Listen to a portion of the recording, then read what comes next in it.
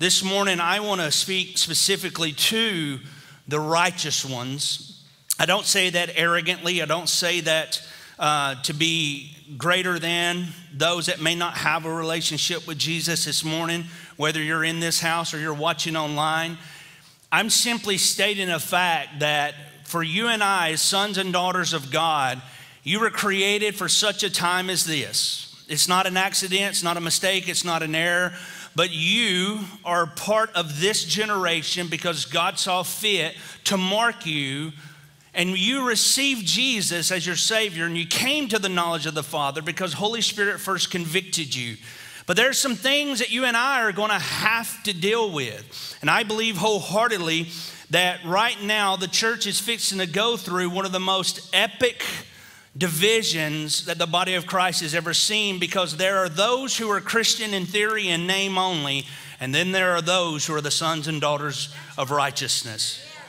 And we're going to see a division continue to come to the body of Christ because there's a multitude of people that want the Word of God to say something that makes them feel comfortable in however they define God to be. It is not my responsibility to change the Word of God to make you feel comfortable. Rather, it is for me to preach the Word of God and you find comfort in truth. But that's the problem we have right now, not only in this nation, other nations as well. And I would love to tell you that life is going to be cotton candy and roses and tulips and all this stuff, but it's not. I would love to say that truly the battle over Roe v. Wade is over, but it's not. It was a constitutional win for this nation, but the truth is we still have states that permit the murdering or the shedding of innocent blood, so we still have a battle to overcome. We still have to overcome wickedness. We still have to deal with sin. God does not wink and say, oh, they're only mere human. But I come to you this morning with a word to remind you that before the battle, there is victory. Go to 2 Chronicles chapter 20. 2 Chronicles chapter 20. It's one of my favorite passages of scriptures. I've quoted it often, but I wanted to revisit this word out of 2 Chronicles chapter 20 because I got fired up last week. Now, if you're visiting with us, I just want to let you know I'm not the pastor. Our pastor is sitting right here on front row, Pastor Sandra, but I'm an instructor at the Summit School of Revival. And again, we would love for you to join, whether on campus or online. You need to be a part of the Summit School of Revival. We'll mention that again towards the end. But I'm an instructor there, but I love that word last week. And I want to encourage you to go to our YouTube channel, Summit Church TN, go to our YouTube channel, subscribe to it, but I also want you to go and watch the message from last Sunday called The Breaker. That message last Sunday got my wheels turning because He is the God of breakthrough. And a lot of times, though, we have this mentality that He is the breaker, He's the God of breakthrough, but we have this mentality that there are things that we should never have to endure. There are things that we should never have to do. God just ought to show up and please us because we showed up and gave Him 30 minutes of our time. An hour of our time. You know, wink and nod and God satisfy me. But there are things that you and I are going to have to get dressed for battle. But even in being dressed for battle, and there's going to be some things we're going to drop of what we're required to do, the truth is, even before the battle, there is victory. In other words, the battle has already been defined. If you were playing a game and you knew before you ever stepped onto the court or the field that it was already predetermined that it was going to win, or you were going to win, you're either going to play it one of two ways. You're either going to do your best or you're going to slack. And for a lot of the body of Christ, because the battle has already been determined victorious, we find slackers in the kingdom. Why should I pray? Why should I read God's word? Why should I worship? God said He was going to do this. Well, let Him do that. But there's some requirements out of you and I. But again, there is victory. So 2 Chronicles chapter 20, beginning in verse 1. Now it came about after this that the sons of Moab and the sons of Ammon, together with some of the Mennonites, came to make war against Jehoshaphat. Then some came and reported to Jehoshaphat, saying, a great multitude is coming against you from beyond the sea, from Aram, and behold, they are in Hazaron Tamar, that is in Gadi. Jehoshaphat was afraid and turned his attention to seek the Lord, and he proclaimed a period of fasting throughout Judah. Oh, there's that F word. Verse 4. So Judah gathered together to seek help from the Lord. They even came from all the cities of Judah to seek the Lord. Then Jehoshaphat stood in the assembly of Judah and Jerusalem in the house of the Lord in front of the new courtyard, and he said, Lord, God of our fathers, are you not in the heavens? And are you not ruler over all the kingdoms of the nations? Power and might in your hand, so that no one can stand against you. Did you not, our God, drive out the inhabitants of the land from your people, Israel, and give it to the descendants of your friend Abraham forever? They have lived in it and have built you a sanctuary in it for your name, saying, if a disaster come upon us, the sword or judgment or plague or famine, we will stand before this house and before you, for your name is in this house, and cry out to you in our distress, and you will not hear and say, you will hear and save us. Now behold, the sons of Ammon, Moab, and Mount Seir, whom you did not allow Israel to invade when they came out of the land of Egypt, for they turned aside from them and did not destroy them. See how they are rewarding us by coming to drive us out of from your possession, which you have given to us as an inheritance. Our God, will you not judge them? For we are powerless before this great multitude that is coming against us. Nor do we know what to do, but our eyes are on you. All Judah was standing before the Lord with their infants, their wives, and their children. Then in the midst of the assembly of the Spirit of the Lord came upon Jehaziel, the son of Zechariah, the son of Benaniah, the son of Jeiel, the son of Mattaniah, the Levite, and the sons of Asaph. And he said, listen, all of you, Judah, and the inhabitants of Jerusalem, and King Jehoshaphat. This is what the Lord says to you in this great multitude, for the battle is not yours, but God's. Tomorrow go down against them.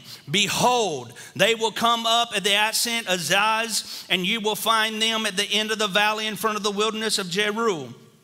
You need not fight in this battle, but take your position. Stand and watch the salvation of the Lord in your behalf, Judah and Jerusalem. Do not fear or be dismayed tomorrow. Go out to face them, for the Lord is with you. Jehoshaphat bowed his head with his face to the ground, and all Judah and the inhabitants of Jerusalem fell down before the Lord, worshiping the Lord.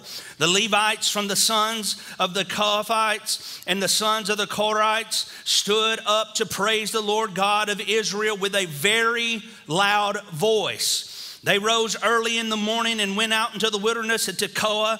And when they went out, Jehoshaphat stood and said, listen to me, Judah and inhabitants of Jerusalem. Put your trust in the Lord your God, and you will endure.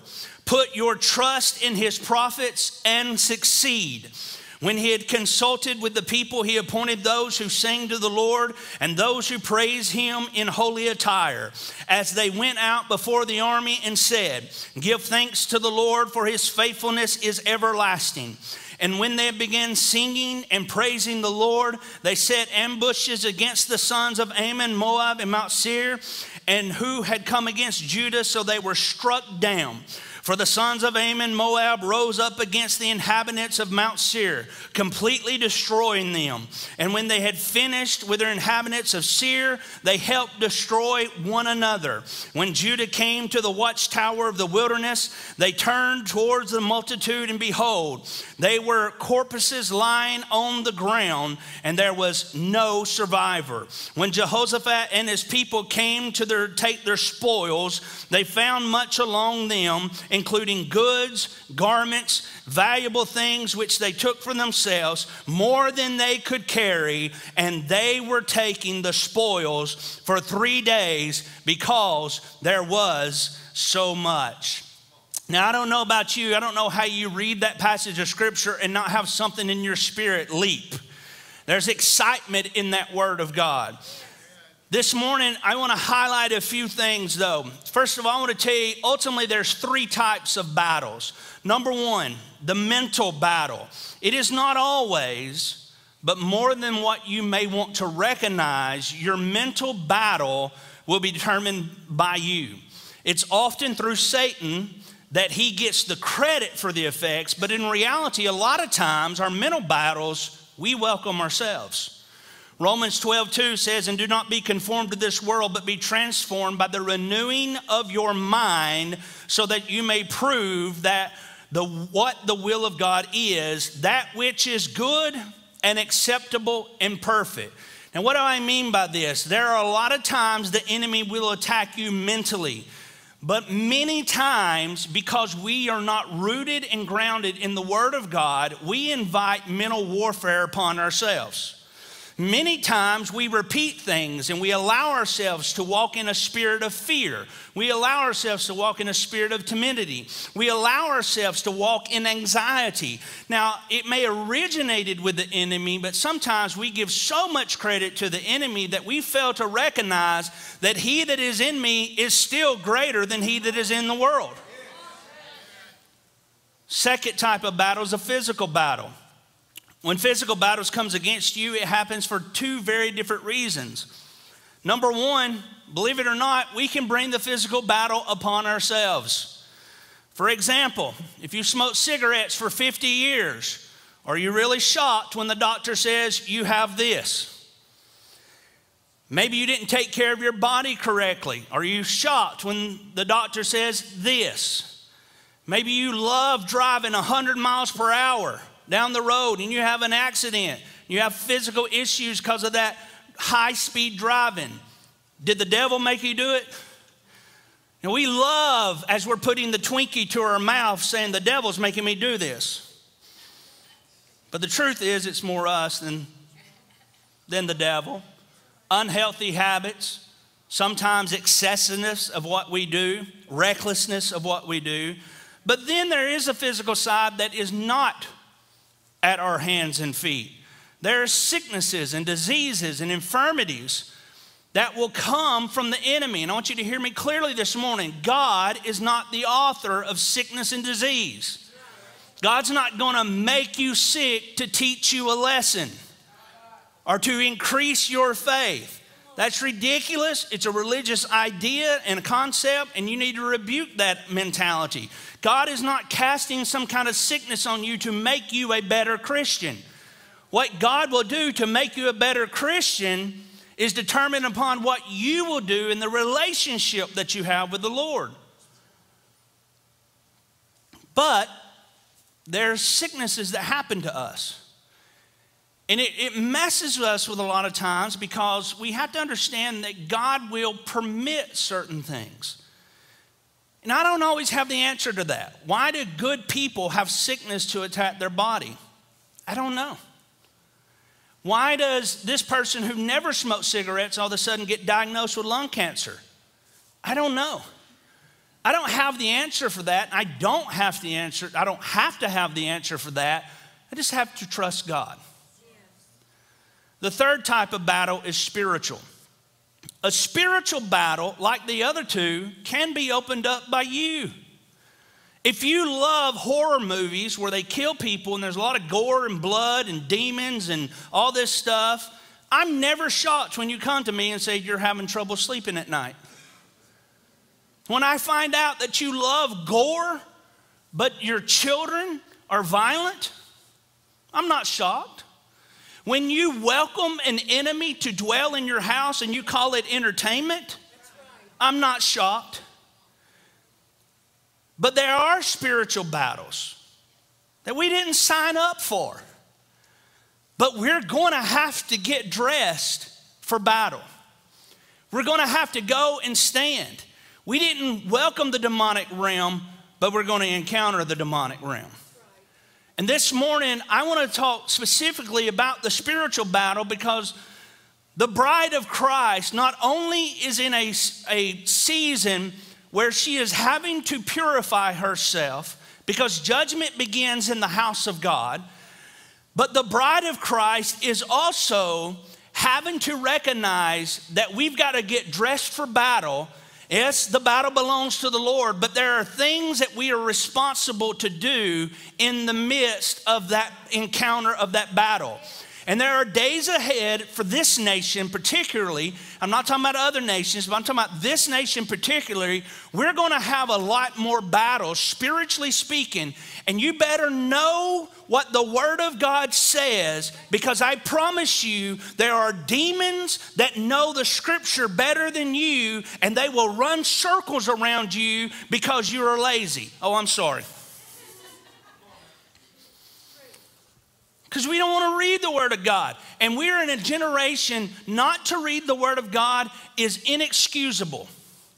50 years ago, for us to say, I don't understand what the King James is saying, I get it, because it's hard words, especially for me.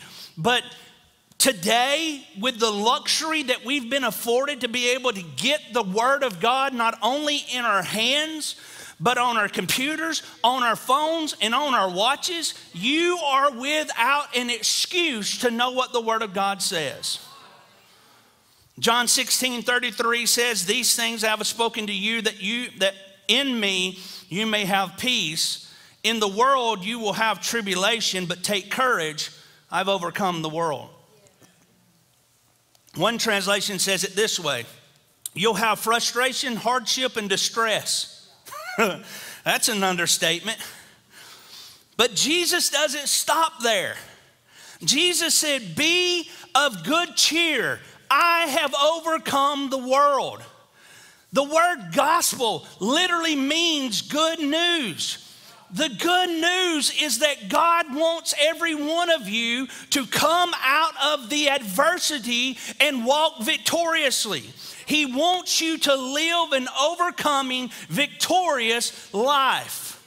There's a generation right now that are waging out there in anger and demonic spirits.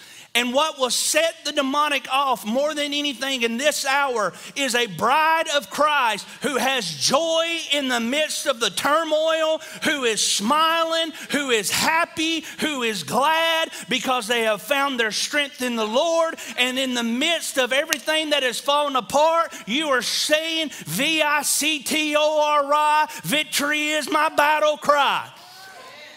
When they scream, my body, my choice, you are to be able to come back, V-I-C-T-O-R-Y. Victory is our battle cry. But you got to know what the Word of God says. 1 Corinthians 15, verse 57, but thanks be to God who gives us the victory through our Lord Jesus Christ. Romans chapter 8, verse 31 through 39. What then shall we say to these things? If God is for us, who can be against us? He who did not spare his own son, but delivered him up for us all, how shall he not with him also freely give us all things? Who shall bring a charge against God's elect? It is God who justifies. It is he who condemns. It is Christ who died and is also risen, who is even at the right hand of God, who also makes intercession for us. Who shall separate us from the love of Christ? Shall tribulation or distress or persecution or famine or nakedness or peril or sword? As it is written, for your sake we are killed all day long. We are accounted as sheep for the slaughter. Yet in all these things we are more than conquerors through him who loved us. For I am persuaded that neither death nor life nor angels nor principalities nor powers nor things present nor things to come, nor height, nor depth, nor any created thing shall be able to separate us from the love of God which is in Christ Jesus our Lord. You're going to threaten me with death? You're going to threaten me with liberalism? You're going to threaten me as if God will one day just to the side? Oh, you don't know who I am as a son or a daughter of God. And I don't know what you're going through today. I don't know for some of you how bad or how hopeless that it may seem. But what I do know, God is still alive. and he's still sitting on his throne. Jesus said the things which are impossible with men are possible with God. Jesus said the thief comes to steal, kill, and destroy. But I come that they would have life and have it more abundantly. The Apostle John said, beloved, I pray that in all respects you prosper, be in good health, just as your soul prospers. Today, Holy Spirit is saying that God's greatest desire for His creation is that we would live an overcoming, victorious life. But it ought to be knowledgeable to us. And at times, it should feel to the world abnormal. Because as a son or a daughter of God, you should have an appetite for the impossible. I'm sick of Christians that are trying to be normal in a world that is demonic. I'm looking for sons and daughters of God that is abnormal in the culture, abnormal in the world, but they are Holy Spirit baptized. They're tongue talkers, fire walkers. They lay hands on the sick and they be made well. They raise the dead. They cast out demons. I'm looking for sons and daughters of God who walk in the victory of Jesus Christ. In Exodus, Moses has an encounter with God. And Moses is at that burning bush. And he tells God, he asks God an interesting question. He said, who should I tell the children of Israel you are? That's an interesting question because the thing is the children of Israel should have known who he was. Why did he have to tell the children of Israel who he was? Because the truth is, when you read the scripture, the only person that ever asked who the God was Pharaoh. Who is this God? Because Pharaoh didn't know, but the children of Israel should have known who he was. And I fear that in this nation, one of the greatest problems that we have in the body of Christ is we do not know who El Shaddai is anymore. We love the God of our opinion and our own truth, but we have failed to understand who he is. Moses, at that time of his life, he could have easily said, are you Jehovah Jireh or Jehovah Yireh, the Lord their provider? He could have said Jehovah Rapha, the Lord their healer. He could have said Jehovah Shammah, the Lord who is always present. He could have said Jehovah Shalom, the Lord is their peace. But Moses was not told, and he did not offer up those names. Moses was told, tell them I am that I am. In other words, I strongly believe that not only was God saying, I am, he's also saying, I am whatever you need. If you need salvation this morning, Romans 10:13 said, whosoever shall call upon the name of the Lord shall be saved. He is the God of salvation. Do you need healing this morning? Isaiah 53 verse 5, but he was wounded for our transgressions. He was bruised for our iniquities. The chastisement of our peace was upon him, and by his stripes we are healed.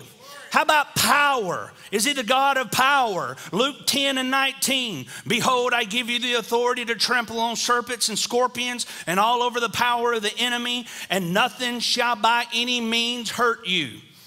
What about strength? Philippians 4:13. I can do all things through Christ which strengthen me. How about hope?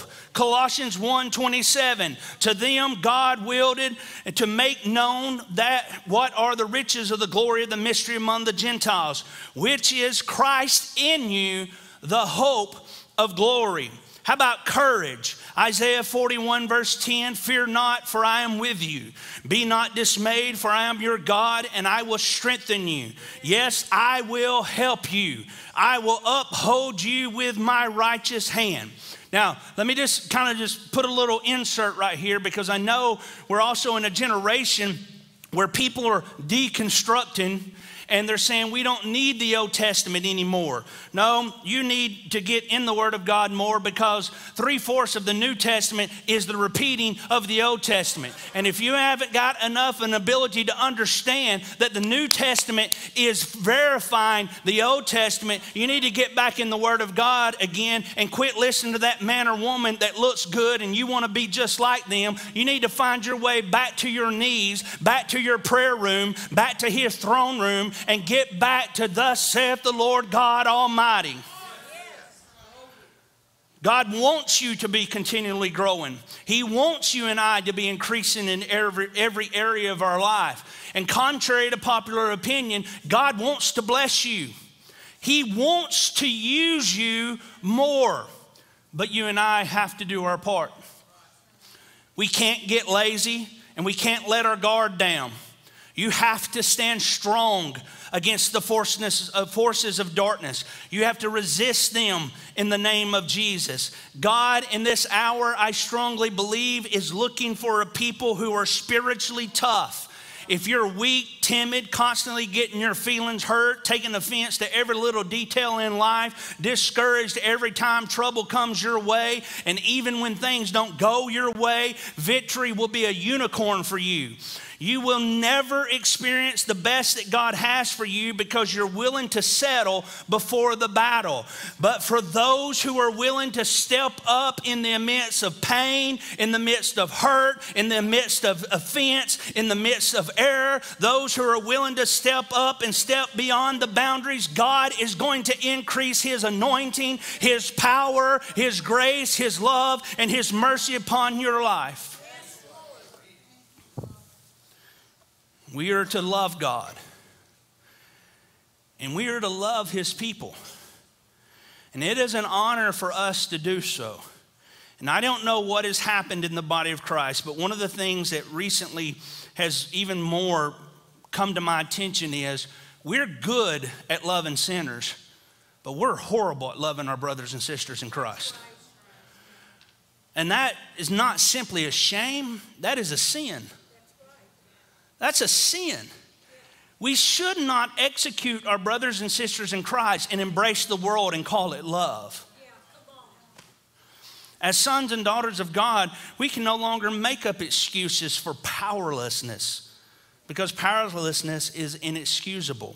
1 Corinthians 4:20, for the kingdom of God is not in word, but in power. I've quoted a lot of times. I love quoting it. I'm going to quote it again. Leonard Ravenhill, one of the things that he said is the world is not looking for another explanation of Christianity. It's looking for the demonstration. I'm telling you, the world has bought in, has read your meter on cheap talk. What the world needs to see right now is the demonstration of overthrowing some demons. Needs to see the demonstration of signs, wonders, and miracles. Needs to see the demonstration of healing. I want to hear more healing stories than ever I have at every point in my life. I just want to hear those healing stories. I'm looking for the ones right now. This is sincerely sincere. I'm looking for the healing story right now where the woman went to another state to have an abortion, but everything that could go wrong went wrong, and that child was born, and that child was raised up to be a son or a daughter of God, and a revival came out of that child because that child, the enemy tried to take it out, but God moved in a miraculous way. I'm going to see those things come to pass. I want to see legs grow out, back straightened up, cancer disappear, diabetes be healed. I want to see blind eyes open. I want to see prodigals come back to the house of God. I want them being able to stop playing in the bars and the honky tonks and the moonshine distilleries. I want to see them worshiping God more than they've ever done before. I want to see marriages restored again. I want to see homes that have been broken by divorce come back together because God's hand was upon it. I want to see schools not have to depend on coaches praying, but the students rise up and stand beside the coach and pray. I want to see revival hit Sevier County High School, Sevier County Middle School. I want to see revival hit the elementary school, Pigeon Forge, Gatlinburg. I want to see people come into this land and thought they were going to be entertained by one of the shows, but they turned up Sugar Hollow because there was a fire that was pouring down. I want want to see a victorious people. I want to see a righteousness of sons and daughters rise up. I don't want to be with the moaners, the groaners, and the complainers. I want to be with those who are shaking what can be shaken. I want to see God establish his dominion upon this earth. I'm sorry, but Kent Christmas fired me up again this morning. I was walking around yesterday. We went with the youth whitewater rafting yesterday and then had this bright idea, let's go to Dollywood while we're at it. And I was tired and worn out, but I'm walking through Dollywood with an earpiece in my ear going, thinking, my God, what a word. So blame it on Pastor. Let's go back. I'm hurrying, I promise. King Jehoshaphat and the people, they're facing what seems like an impossible situation. They're surrounded by 3 armies that were quickly closing in on them. And King Jehoshaphat is told the news and immediately realizes, hey, we better run for cover. But he realizes that even though the armies are too big, and even though they're potentially going to be overwhelmed, and how they lined up against Judah, one of the first things, I don't think if you just read it, you don't catch it.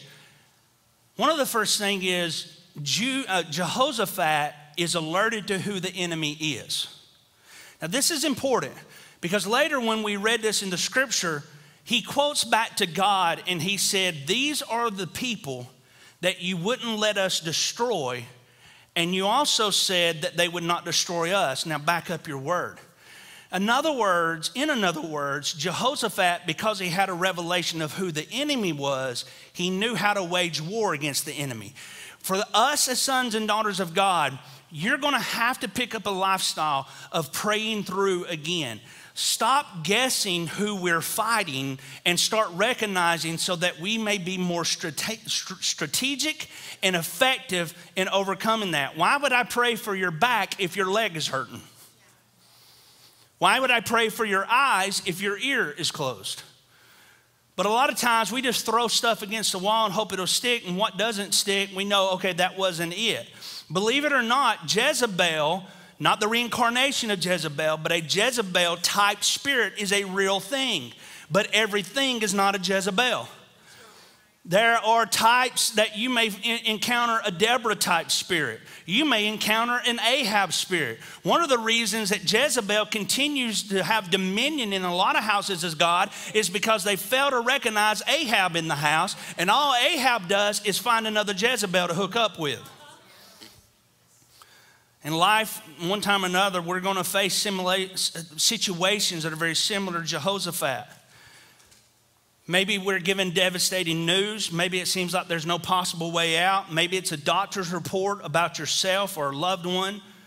Maybe a marriage is in trouble. Maybe you're having a difficult time at work. When trouble hits, it has the tendency to knock the wind out of us. Psalms 55:18 says, he has redeemed my soul in peace from the battle that was against me, for there were many against me. The truth is, God will give you strength and power that you need to make it through the dark times of your life. He'll give you strength to come out victoriously, and he'll give you the understanding that the worst thing you could do is to give up. The best thing you can do is don't give up. Psalm 30 verse 5, weeping may endure for a night, but joy comes in the morning. Yes, there'll be times that God will allow you and I to be tested through trials that may come from the enemy. No one wants to be tested. We'll all sign up for Summit School Revival, but we're not going to be signed up to be tested. But I hate to break it to you, God's going to test you. And you know why he's going to test you? It's because he loves you. That's right.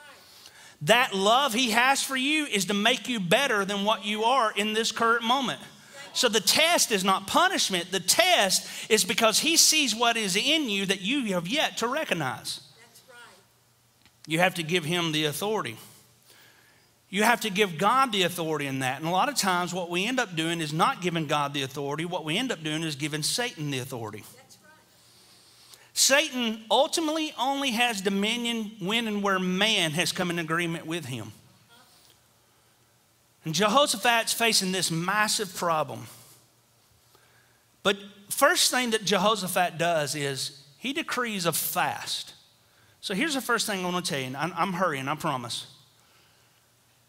If fasting is not a part of your lifestyle, it could be one of the reasons why. You taste defeat more than you do victory. Fasting is not a once-a-year thing. It's not an optional decision. It's not something we just do for the sake of doing, and it's definitely not a diet plan. Fasting is a spiritual right that you and I have to deny our flesh so that we grow closer to the Lord, and some things come by fasting. He instructs all the people of Judah and Jerusalem to go without food, and then he invites them all to come together to pray. When you come to a place in your life where it just seems hopeless in the natural, you just can't see any way out of it, do you know what to do? Well, most of us would say pray, because the problem is a lot of times the only time we pray is when we have a need or we're in trouble. That's why I find this so fascinating that the first thing he decrees is a fast. And the second thing is prayer. Most of the time, we're not even considering fasting. See how quiet it gets when we talk about fasting? Nobody likes that F word. Nobody likes it. Fasting is painful at times. But when your body is weak, your spirit is strengthened. That's right. But here's the truth. You and I also have got to turn our eyes towards the great I am. We've got to turn our focus to the omnipotent, all-powerful creator of the universe.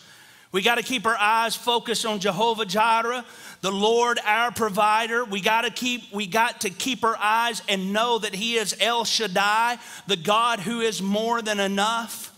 We got to know these things. We got to spend less time in front of the clicker and more time in the Word.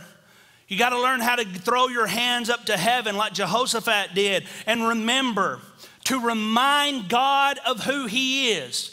This is not an insult to God. God didn't get offended or angry because Jehoshaphat is calling him out. Actually, God desires that us as sons and daughters of God would remind him, not that he forgot or failed to remember, but the reminding God of who he is that God knows you and I know who he is. We're to remind God and thank him for what he's done for you in the past. When's the last time that you had a good time of just breaking down and thanking him for everything that he brought you through? And we're to remind God of his promises in his word, which you and I are standing on. Proverbs 21:31, the horse is prepared for the day of battle, but victory belongs to the Lord. But here's the problem. I'm not going to do it, but if we were to poll a lot of people and said, make a list of the promises of God according to the Word of God, we'd have a hard time coming up with what the promises of God are. We know by his stripes we are healed. We know that one. We might know that God would, that all men should come to Christ through Jesus Christ as Lord. God loves all people. We know that promise. But what about the other promises of God? And I'm just going to be honest with you. If you can quote anything more than this, we're out of balance according to the Word of God. There'll be those who tell me that I don't understand what they've done in life. And the truth is, maybe I don't know. But if you realize in this moment that you do have sin in your life, in this moment you can repent. The fact that you recognize that you've done wrong is a great place to be in. Repentance means more than just weeping over sin and turning away from sins to follow God. It is a renewed mind that is the result of a surrendered heart. I don't think the same way that I did before I knew Christ. That's right. Lastly, Jehoshaphat places the singers and the musicians out in front of the army. And every single step that the enemy is hearing them march towards them. There is a sound of praise coming out of Jehoshaphat and the camp that says, the Lord is good and his mercy endures forever. Now I want you to hear me clearly. The word that came from the prophet said you will not have to fight this battle, but you will have to go stand. And a lot of times, right now, in this nation especially, the body of Christ has been sitting way too long. We need to learn how to take our stand again. And I'm not saying stand for conservatism. I'm talking about stand for biblical truth. And I want you to hear me. If people are offended with biblical truth, they were never looking for truth to begin with. So how does this happen? It happens when our faith is in the Lord. Not faith in our ability as a leader, not faith in an army, but faith in the Lord God Almighty. The Word of God even says that with the mind, man will believe. But it's not about your intellectual thought. It's about faith that is superior to our intellect. There's been many battles I've had to get dressed for that I have no answer for. And I don't even know. I was like, I don't even know how to process this. But I trust him. When we submit things to God and not the mind of man, we find and discover true victory. But when we depend on our own mind, we get unbelief and religion as a result of it. Living a life of faith will always fulfill expectations. But unbelief is so safe to us because it takes no risk. And unbelief, believe it or not, gets what it always expects. Nothing. By nature, faith is aggressive. Faith has focus and purpose. And you need to grab a hold of the reality of the kingdom of heaven and violently bring it into a collision within the earth. Worship team, if you'd make your way back, please.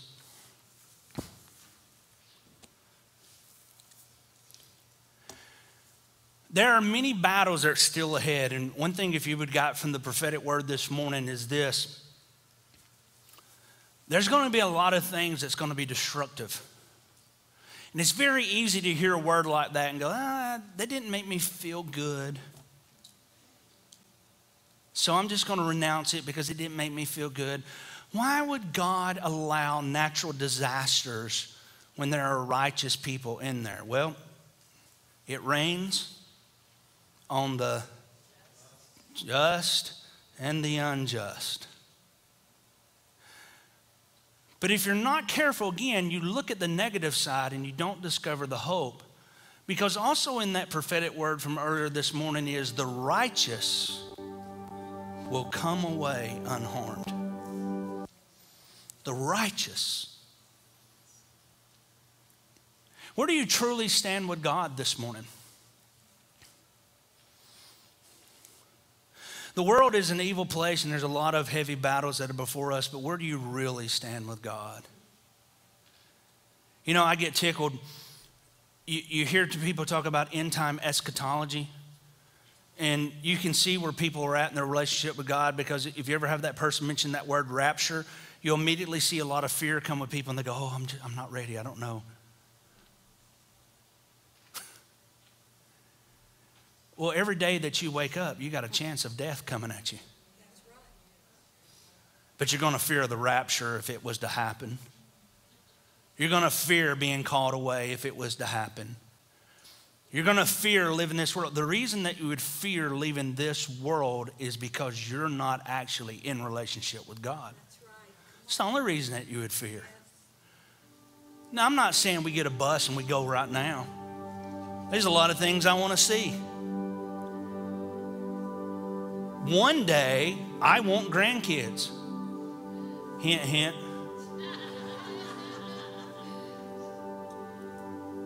I want to experience that. But if I fall over tomorrow morning, I won't make it to heaven and say, oh God, please send me back because I want to experience grandkids. I'll be too busy laying at his feet.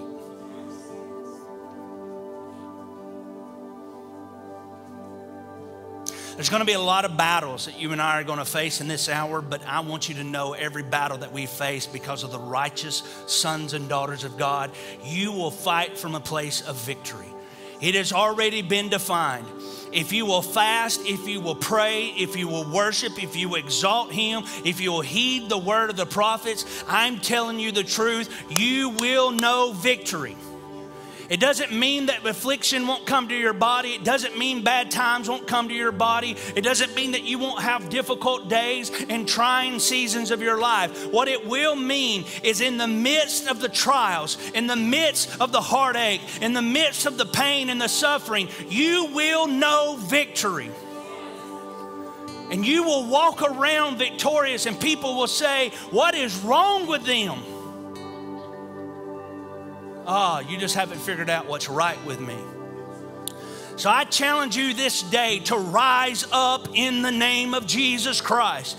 Take back everything that the enemy has ever stolen from you. Take back your family in the name of Jesus. Take back your finances in the name of Jesus. Take back your marriage in the name of Jesus. Take back our city in the name of Jesus. Take back our schools in the name of Jesus. Take back our sons and daughters in the name of Jesus. Take back every person that's trying to manipulate the children of this world in the name of Jesus. Take back our health in the name of Jesus. Take back what the enemy stole, because no weapon formed against his own shall be able to prosper. We need to stand strong. We need to be determined. We need to walk victoriously. God has given us the victory before the battle. Deuteronomy 20, verse 4. Prayer team, make your way up. Altar team. Deuteronomy 20, verse 4. For the Lord your God is going with you.